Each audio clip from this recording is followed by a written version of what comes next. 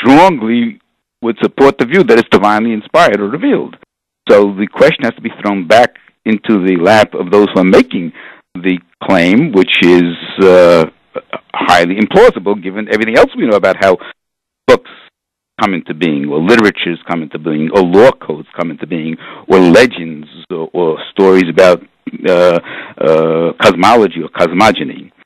So if it's something that can't be proven or disproven, it's not a very strong argument in the first place for something. If it's not disconfirmable, then I can say anything is divinely inspired and or divinely revealed, and fine, you can make that claim and go ahead and do it. But I don't think the burden of proof is on those who challenge that.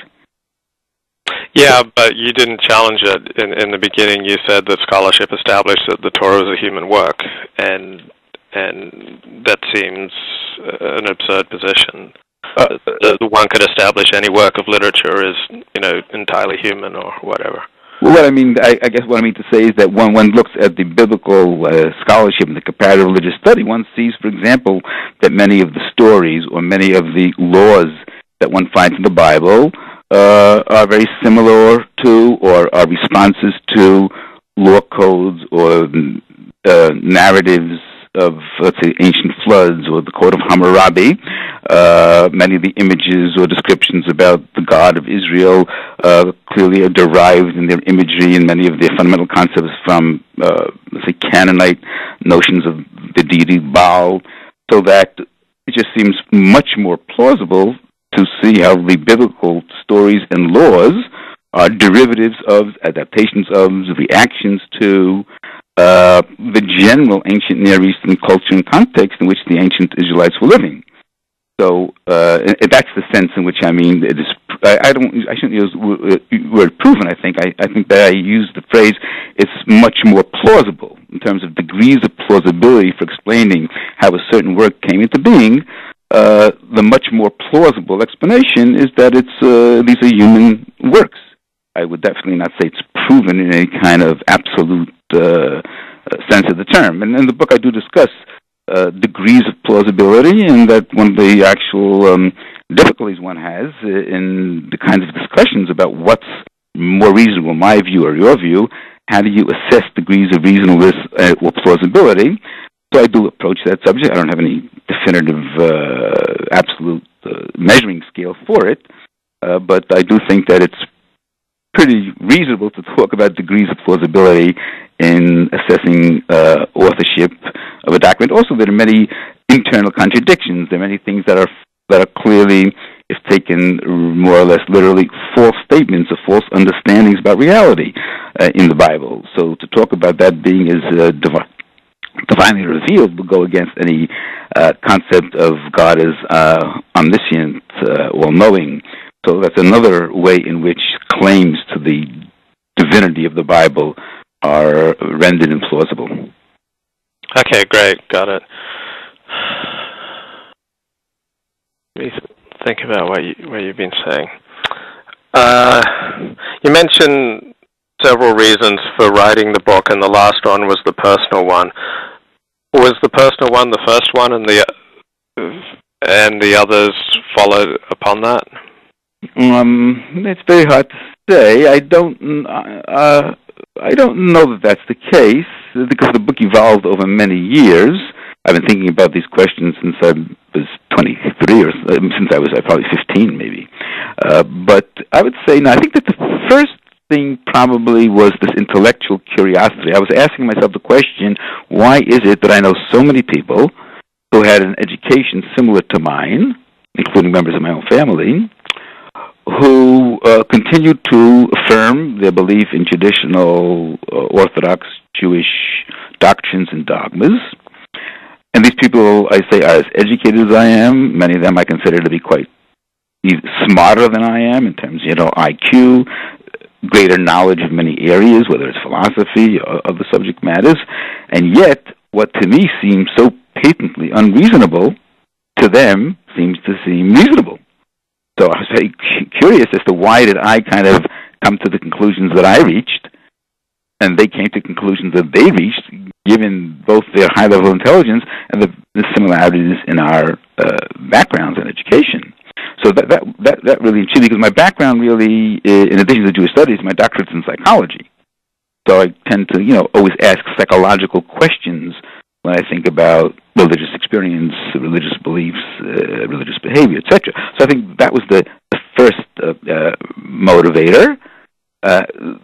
The personal experience also was important, and I talk about that actually in the first chapter of the book, which is about my autobiographical reflections. But it's hard to say, which had priority, and all of them over time merged into multiple motivations for writing the book. I think that most of our behavior isn't determined by just one single factor or cause, and same thing in my case. Got it. Do you believe in God? I would say that I don't believe in any personal God. Now, I don't know whether or not there is a transcendent force that created the universe. Maybe there is, maybe there isn't. I don't know of any compelling evidence that there is. But even if I were to be, let's say, put myself in the category of a deist, not that I am, but let's say I were a deist, like the founding fathers, Benjamin Franklin, the notion that there is a God who created the universe, but doesn't then get involved anyway in it, to me, doesn't make all that much of a difference in terms of how one leads one's life. It's not a question that really has any significant practical impact. So I would probably call myself an agnostic. Somebody referred to me in a different term. I thought it was quite interesting, a functional atheist, in the sense, whether or not I believe there is a God, it's not really all that relevant to the way I live my life or the way I think about reality. Yeah. Go ahead. Okay, go ahead, Luke. Yeah.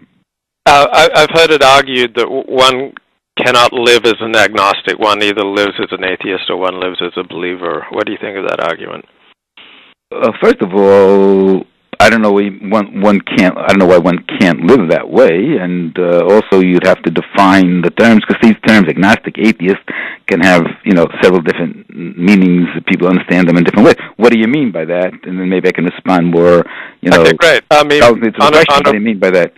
Yeah, on a practical matter, if you live believing that God matters, you either live believing that God matters, or you live absent of that. You can't really live as an agnostic. You have to choose in your actions.